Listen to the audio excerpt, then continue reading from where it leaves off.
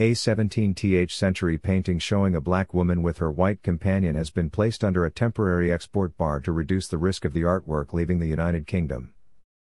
The anonymous painting, described in a statement by the Department for Digital, Culture, Media and Sport, DCMS, on Friday as extremely rare, is valued at £272,800, $362,060.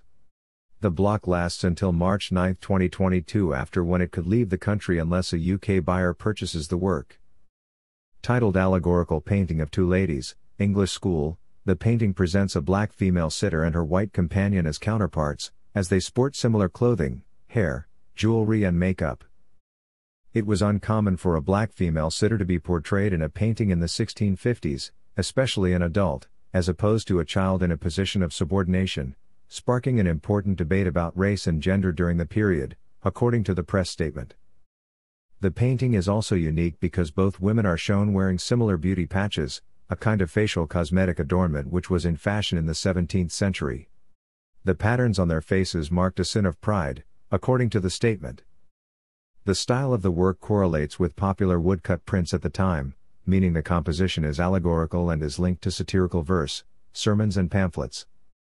UK Arts Minister Stephen Parkinson, known as Lord Parkinson of Whitley Bay, decided on the export bar with the help of the Reviewing Committee on the Export of Works of Art and Objects of Cultural Interest, RISWA, an independent body that offers impartial advice on objects that are of national importance to the country. This fascinating painting has so much to teach us about England in the 17th century, including in the important areas of race and gender, which rightly continue to attract attention and research today, Parkinson said. I hope a gallery or museum in the UK can be found to buy this painting for the nation, so that many more people can be part of the continuing research and discussion into it, he added.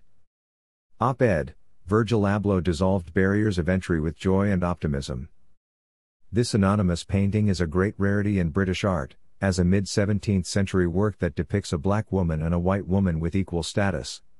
It is not a portrait of real people, as far as we know, but the inscription reveals that it is in fact a sternly moralizing picture that condemns the use of cosmetics, and specifically elaborate beauty patches, which were in vogue at the time, RISWA members Pippa Shirley and Christopher Baker said in the DCMS statement.